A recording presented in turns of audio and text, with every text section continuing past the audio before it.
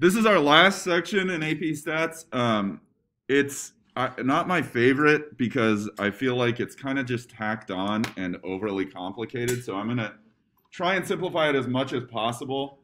But it's going to be pretty calculator heavy as I simplify this. So just make sure you have that at the ready. And here's the idea. We've done all different types of inference. So we did confidence intervals for a proportion, which was finding a plausible interval of values for a population proportion. Then we did hypothesis tests for a proportion. Then we did confidence intervals for a difference in proportions and a hypothesis test for a difference in proportions. Then we did the same thing for means. And then finally, we finished up with chi-square tests, right? And now we're going to talk about inference for slopes. So it's been a while, but when we look at scatter plots to decide if there's an association between two variables, generally we're looking at only a sample of data. So for example, this is a scatter plot for the duration and interval between eruptions of Old Faithful for all 263 eruptions in a single month. And this is then the population least squares regression line. So this is actually a population scatter plot, and the population being all 263 eruptions in 1 month.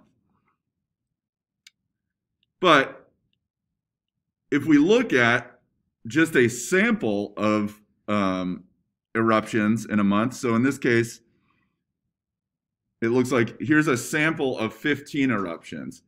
Now, in the sample, they have the blue line is the population regression line. So that's the one that comes from here, the actual true population of eruptions.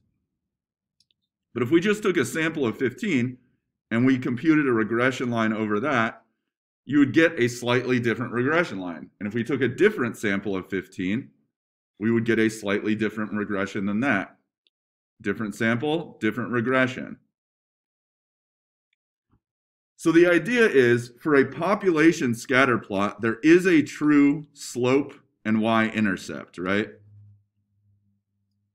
But if you're just taking a sample of data, you're just getting an estimate of that true slope and that true y-intercept, okay? So then, just like we did with a proportion or a mean, if you have an estimate of a parameter, then you can make inference about the true parameter by either making a confidence interval for it or doing a hypothesis test about a claim about it. And that's what we're going to do today. All right, so let me kind of simplify this as much as I can. The sample regression line is what we did in chapter 3. That's the y hat equals a plus bx, where y hat is the estimated mean y value for a given value of x, a is the sample y-intercept, and b is the sample slope. And then just like with other statistics, we generally use Greek letters to represent the true population values. So the population regression line is mu y equals alpha plus beta x, where mu y is the true mean y value. Alpha is the population y-intercept, and beta is the population slope.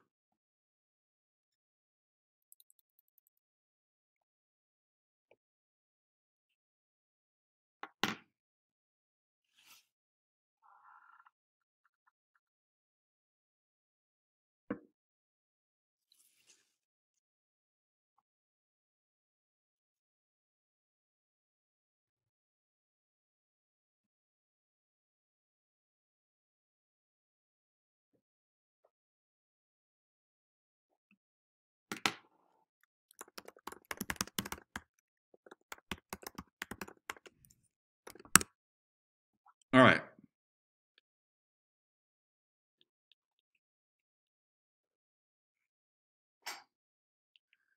So the idea is that if you just take a sample of data, of bivariate data, you're going to get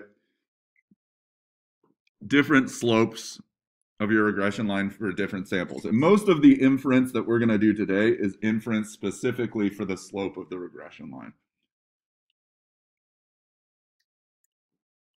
Okay.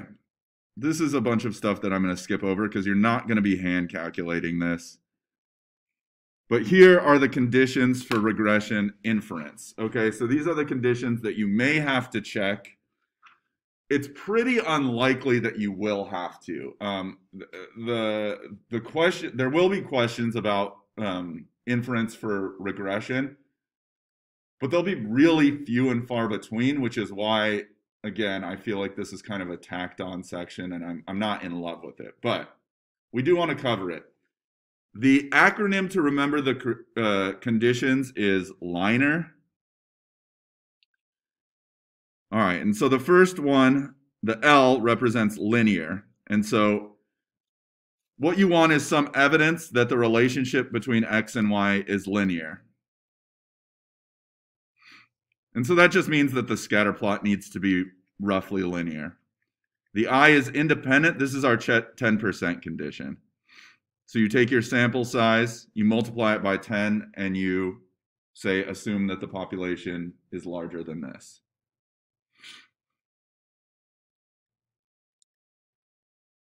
Normal, for any particular value of X, the response Y varies according to a normal distribution. I'll talk about how to check this. This is a weird one. Equal standard deviations. The standard deviation of Y is the same for all values of X. Again, I'll go over how to check that. And then random, of course, the data has to come from a random sample or a randomized experiment. Okay, let's talk about how to check each condition. Linear, and most of the time, the questions, as you'll see, the examples will do, you won't have to hand check these conditions. They'll give you all this information. They'll give you like computer output, graphs of the data, the residual plot, and you'll just have to make the statements that the conditions are satisfied. So for linear, they'll usually give you like a scatter plot or a residual plot. And so here's good, the condition is satisfied. This scatter plot, roughly linear, right? Here's bad. Remember, a residual plot should look like random scatter. If there's any evidence of curvature, like this has, that's bad. That means that the linear regression doesn't actually do a good job of fitting the data, okay? So an example of good, here, an example of bad would be a residual plot with curvature. What you might see on like the AP exam would be, are the conditions satisfied? And if they give you a residual plot with a curved pattern, you would go, no, the data doesn't fit the linear regression because there's a curve in the residual plot. All right. Independent, again, that's just the 10% condition. So just multiply your sample size by 10 and then make a statement that we can assume the population is bigger than that. Normal, this is a new one. Make a histogram, dot plot, stem plot, box plot, or normal probability plot. You're not going to do that because you don't know what that is because it's not necessary for this course. But probably what I would have you make is a box plot of the residuals and then make a statement that there's not strong skew or outliers. Again, most of the time what they'll do is just give you that information as I'll show you in an example. All right, equal standard deviations. This just means that the residual plot should be roughly uniform scatter, like this on the left. Non-equal standard deviations would be like as your X values increase, the scatter increases, like this residual plot. You can see that it's amplifying. And that just means that your predictions are getting worse as the X values increase. So that's bad. Uniform scatter is good. And then random, this is something we've always needed. It has to come from a random sample or a randomized experiment. All right, so here's an example. Mrs. Barrett's class did a fun experiment using paper helicopters. After making 70 helicopters using the same template, students randomly assigned 14 helicopters to each of 5 drop heights: 152 centimeters, 203, 254, 307, and 442 centimeters. Teams of students released the 70 helicopters in random order and measured the flight times in seconds. And the class used computer software to carry out a least squares regression analysis for this data. Here are a scatter plot, residual plot, and histogram of the residuals. Check whether the conditions are met for performing inference about the regression model. All right. So L, linear. The scatter plot shows a clear linear form, right? There's not curvature. And the residual plot, again, there's no curvature in that. So that's good. Linear, check. Independent. This was a randomized experiment. So since they were released in random order and no helicopter was used twice, we're going to consider them independent. So it's liner. That's L and I. N stands for normal. This is where we want to look at a histogram or a box plot of the residual. And again, they're usually going to give that to you, and you just have to say there's no strong skew or outliers. Equal standard deviations. Again, it's not becoming more spread out in the residual plot as we move from left to right. Roughly uniform. So equal standard deviation, we're going to say is satisfied. And then random, this was a randomized experiment, so we're good. So remember the liner acronym. All right.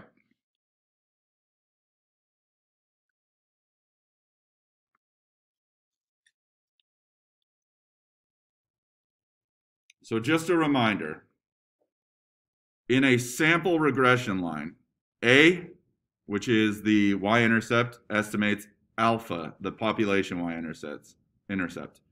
B, which is the slope, estimates beta, the population slope. This is the one we're actually going to be doing the most inference for. This is what I'm going to show you in your calculator that there are confidence intervals and tests for. And then S estimates sigma, which is standard deviation. All right, here we are going to skip over these slopes. And I'm going to skip this example. We're going to go to the next one. All right. T-interval for a slope. When conditions are met, a C% confidence interval for the unknown slope of the population or true regression line is your sample slope plus or minus a t critical value. So this comes from a t distribution with n minus 2 degrees of freedom. That is important. Yes. Oh, yo. What's happening here?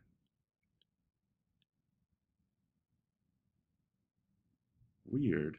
That's not on my iPad, but it is. Hold on. There. All right, sorry about that. So this is an important formula to write down. One thing that can happen is they can just give you computer output in which you would have to construct your own confidence interval, and I'll show you how you can do that. So it's a t critical value with n minus 2 degrees of freedom, where C% of the area is between negative and positive t.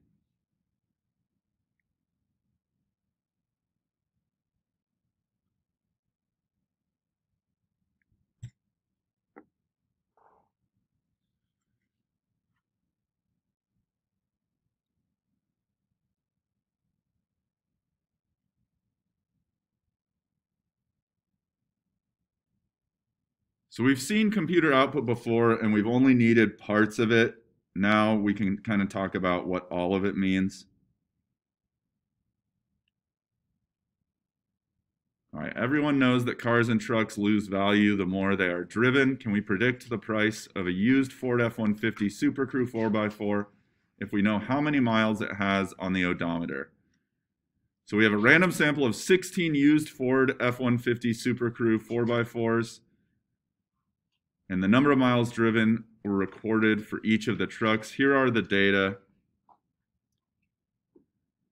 I'm going to jump to here. So here is very commonly what they would do for you. You may be given the raw data, and then I'll show you how you can use your calculator. But equally likely is that they would just give you graphs like this and computer output. And what we want to do is construct and interpret a 90% confidence interval for the slope of the population regression line. All right. So let's real quick check our conditions. We're going to go down the liner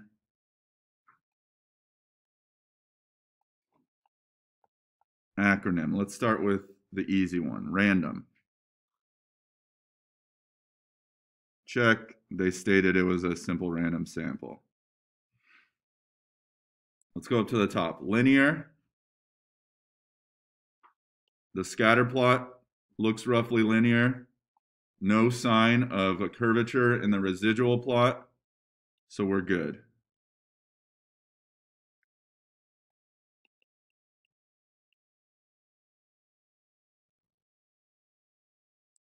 Independent, this is your 10% condition.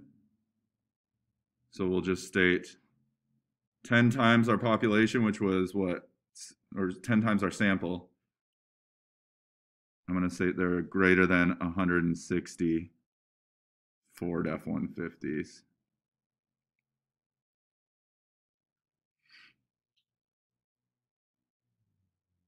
All right, the N is normal.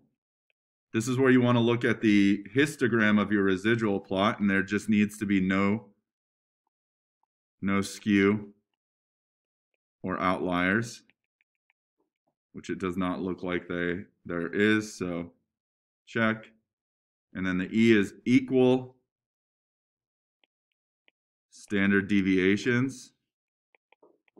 And that's, again, we want to look at the scatter plot and just make sure it doesn't look like the scatter gets amplified as we move from left to right. And here the scatter looks pretty uniform across the board. So we're good there. All right.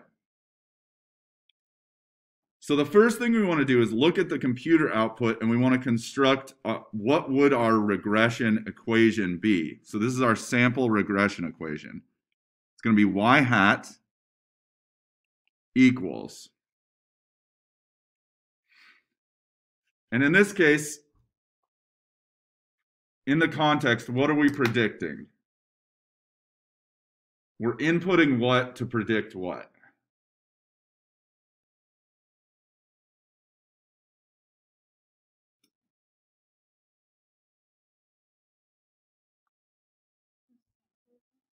The sample data, but specifically in the context of this, we're trying to predict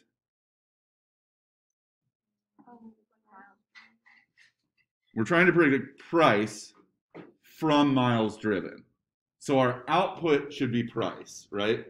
So our y hat is price, and our input is miles driven, yeah? Okay. And so we just want to keep that straight. Our miles driven is X, and our output is price. So looking at this, you want to go to the coefficient column, and those are your coefficients. Your coefficient for miles driven, which is our X variable, is negative 0.16292, and then your constant, aka your y-intercept, is 38,257. So our equation then is y hat equals 38,257. And then in this case, it will be minus, since it's negative, 0.16292x. So my interpretation, if there were 0 miles driven, this would go away. 0 miles driven, it should cost me $38,257 to buy that Ford F-150, right? And then my interpretation of the slope, you can think about putting it over 1, and slope is rise over run. So for every additional 1 mile I drive, the price is going to decrease by about 16 cents, right? So for every additional 1 mile I drive, the price would be decreasing by about 16 cents. Okay. And so here the idea is this is not necessarily the true population slope. I want to come up with a confidence interval for that slope. So I'm going to start with that. Negative 0.16292. And I'm going to add and subtract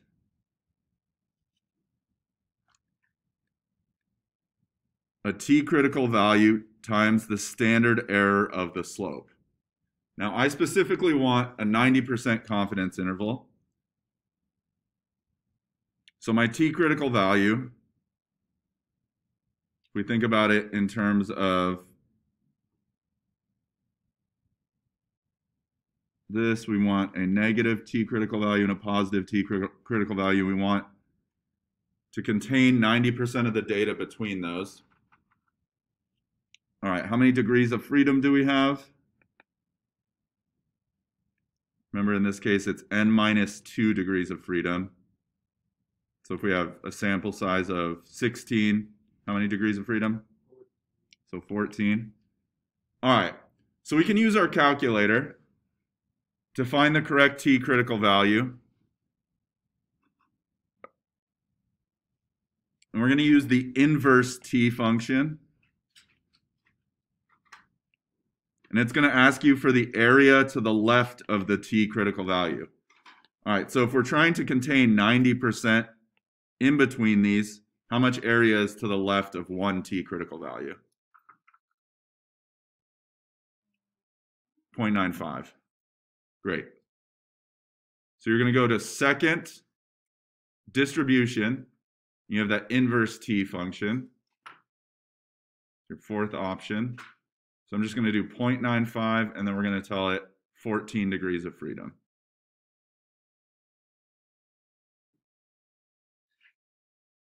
There we go. We get 1.761.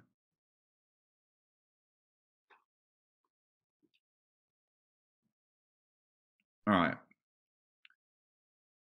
So up here, we're going to go negative 1.6292 plus or minus 1.761. That's our t critical value based on a 90% confidence interval. And then we need to multiply that by the standard error of B. So the standard error of our slope, that's given in your computer output.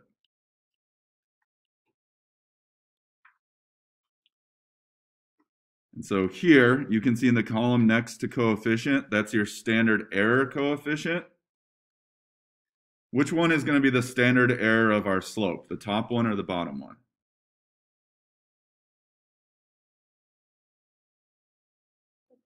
The bottom one. The top one is the constant, so that's the standard error of the y-intercept.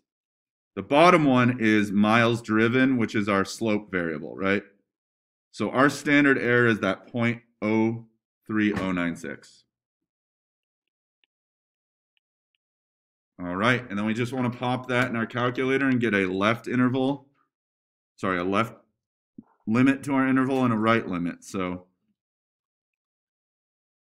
we're going to get negative 1.6292. I'm going to do minus 1.761 times 0.03096. Enter. There's my lower limit. Negative. Oh, whoops, I'm sorry. That's wrong. It's not negative 1.6292. The decimal should be before the 1. Delete. Insert. There we go. So negative 0.2172. Little calculator trick, if you hit second and then enter, it just gives the last command. And then I can just change the minus to plus. Here's the upper limit. Negative 0.108. Okay. So this is our answer. So we're 90% confident that the true slope of the population regression for price versus miles driven falls between negative 0.217 to negative 0.108. And so practically this just means you're losing anywhere from 21 cents for every mile you drive to 10 cents for every mile you drive in terms of value of the truck. All right, so that's how you hand calculate it. I want to remind you how to do this in your calculator, and by remind you, I mean show you the first time. But when I say remind, let's remind ourselves how to create a scatter plot and how to make a regression line over it. So take a minute. Let's put miles driven into list 1, and let's put price into list 2, and then I'll walk you through how your calculator can actually construct that confidence interval for you. So once you've entered your data, hopefully you have something that looks like this. So I have the miles driven in list 1. The price is in list 2. I want to create a scatter plot out of that. I'm going to go up to y equals. I'm going to delete anything that's in there. And then I'm going to go into stat plot. Plot 1 I'm going to turn on. Type, we want it to be a scatter plot. We want our X list to be list 1, our Y list to be list 2.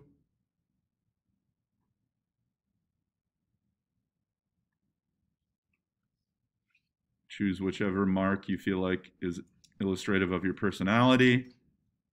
I'm a square. And then we'll do a zoom 9, zoom stat. There we go. So we see a clear negative correlation between miles driven and price, right? As you increase the number of miles driven, the price comes down. All right, we want to throw a regression line over that. So we did this way back in chapter 3. Let's remind you how to do that. We want to go to stat. We're going to go to calc. And we want linreg. It's the 8th option. There's actually 2. There's linreg ax plus b or linreg a plus bx. They'll give you the same regression. It's just in the 4th one, a is your slope, b is your y-intercept, and in the 8th one, a is your y-intercept, b is your slope. And since the text we use does it in this way, let's just be consistent and use the 8th option. All right. I want my X list to be list 1, my Y list to be list 2, frequency list we'll leave alone. And I want to store my regression equation in Y1. So there's a shortcut to Y1. If you have a newer operating system, you can do alpha trace. And that'll pull up your Y variables, and I can just enter Y1. If you don't have a newer one, you can also just do vars. You have to go to Y vars and then function, and Y1's right there. And that'll just put it in Y1 for us so that we can have it graph the regression line over our scatter plot. Boom, and you can see this is the exact same y-intercept and slope that we got with our regression output when we did the computer output, right? I mean, they rounded it, but that's the same as what we're getting here. All right, now if you go to y equals, you should see that regression equation in there. And now if you hit graph, it'll graph that over there for you. Here's a reminder, just because Katie Brown was asking, what if I want to make a residual plot? Once you've done this regression equation, your calculator has already calculated all the residuals for you. The residual is just the difference between the line and the actual data value, right? So a residual is 0 when the data value lies on your regression line. You'll get a positive residual when the data value is above your regression line and a negative residual when your data value lies below it. And a residual plot is really just taking this and making your regression line the horizontal axis. But if you want to know how to quickly make a residual plot, if you go stat edit, and let's highlight list 3, I can go list 3, and then I can go into my list menu, which is second stat, and the last one, the 7th option, is resid, and that's where your calculator stores your residuals. So boom, there's all the residuals now in list 3. And so if I wanted to create a residual plot, here, I'll turn this graph off real quick. I could now just do a scatter plot between list 1 and list 3, and that would be my residual plot. There we go. And you can see this exactly matches the residual plot that they gave us down here. All right, so that's just a quick review crash course in what we did in chapter 3. So let's go to the main menu, quit. And now let's tell it to give us a confidence interval for the slope. So we're going to go to stat tests. And now we want a lin reg t interval. So this is your second to last option. Linear regression t interval. Hit enter. All right, our X list is list 1, our Y list is list 2. Confidence level, we want 0.9. And then we'll just hit calculate. And there we go. Right? Exact same confidence interval that we got when we calculated it from the computer output. Negative 0.217 to negative 0.108. So that's how you do it in your calculator. Questions about that? All right. Let's move to our last thing.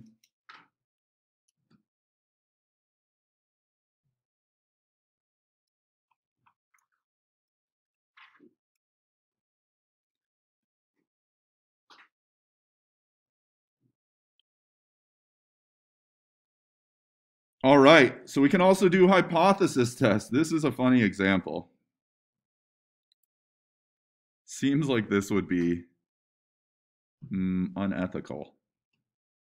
But here it is. Infants who cry easily may be more easily stimulated than others. This may be a sign of higher IQ. Child development researchers explored the relationship between the crying of infants 4 to 10 days old and their later IQ test scores. A snap of a rubber band on the sole of the foot caused the infants to cry.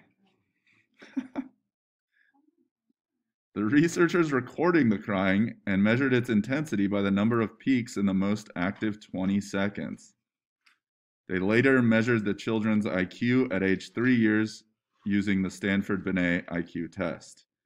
This table contains data from a random sample of 38 infants.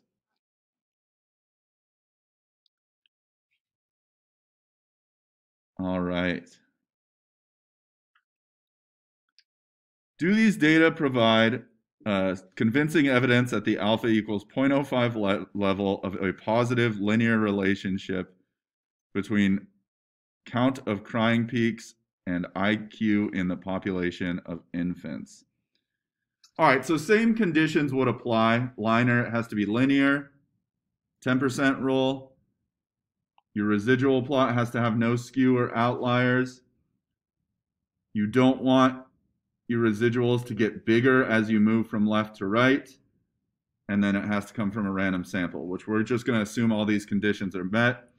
And then we want to conduct a significance test at the 5% level to see if there is a positive linear relationship. All right, so what would our hypotheses be? What we're hypothesizing about is the slope, specifically. So do you remember what we called the population slope?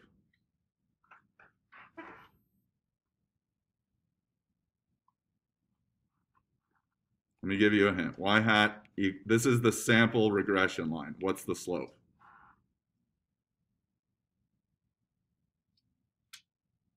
What if you guys passed algebra 1? What's the slope of that? B. All right, what's the population slope called? It's a Greek letter, remember, if it's for a population. Oh my God, you guys, you're not allowed to go to college. You're not going to get into any frats or sororities. Beta, there we go. So we're making hypotheses about beta. If there is no positive linear correlation, then beta, we're going to assume, is 0. Right? There's no slope. If there is a positive linear relationship, then there should be a positive slope. So beta should be greater than 0. And that's what we're looking for evidence of, right? Okay. Here's the good news. If you're given regression output, like computer output like this, they've already run the test for you. And your p-value is in this column labeled p. So what's the p-value for the slope? Which one of those? The top one or the bottom one? The bottom. The top one is the constant, so that's the y-intercept. The bottom one is your variable, aka your slope, right? So the p-value for us is 0.004. If we're comparing that at the 0.05 level, do we reject the null hypothesis or fail to reject the null hypothesis? We reject the null hypothesis. So we would say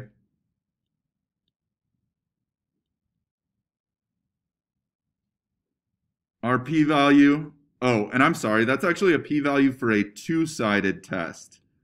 So the p-value that they give you by default is for the alternative hypothesis that beta is not equal to 0. If you have a one-sided test, which we do here, you just divide that by 2. So we would reject regardless, but dividing that by 2, of course, we still reject because 0.02 or 0.002 rather is still less than 0.05. And so we would say there is convincing evidence of a positive linear relationship between the crying peaks and IQ score in the population of infants. That makes sense. That's why I was such a crybaby when I was young, because I'm extremely smart.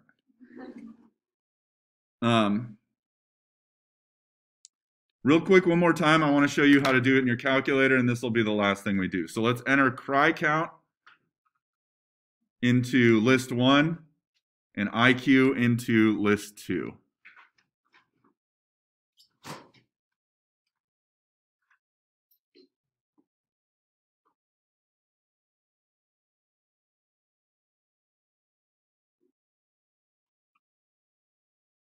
My data matches the computer output that they gave us, then I entered the data correctly. If not, I probably missed something, but I have 38 in both, so that's good. All right, so here's what we want to do. Let's quit to the main menu, second mode. Let's go back to stat tests. And instead of a lin reg t interval, now we're going to run a lin reg t test. Our X list is list 1, our Y list is list 2. And then we just want to change our beta to be, in this case, greater than 0. That's our alternative hypothesis. And then we'll just tell it to calculate.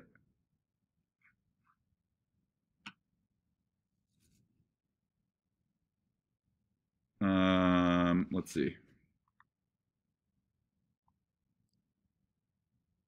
The p-value doesn't exactly match what they have, but that may be because we have a more precise t critical value. So let's see if the rest of it. My sample regression line is 1.4 It's slightly different from theirs. I think I messed up a data value. Let's see.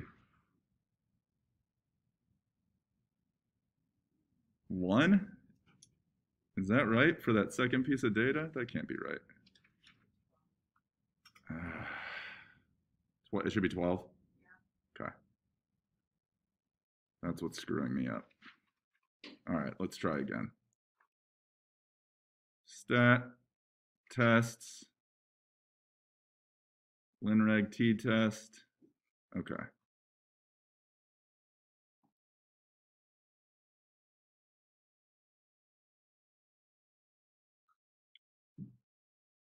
Okay, now my slope and y-intercept match what their computer output was, and our p-value is 0.000, basically 8955. So yeah, we would reject the null hypothesis in favor of the alternative. So that's how you run it in your calculator. You just enter the data, and then it's linreg t-test, and it'll spit out your p-value. And that is it, folks. That's the AP statistics.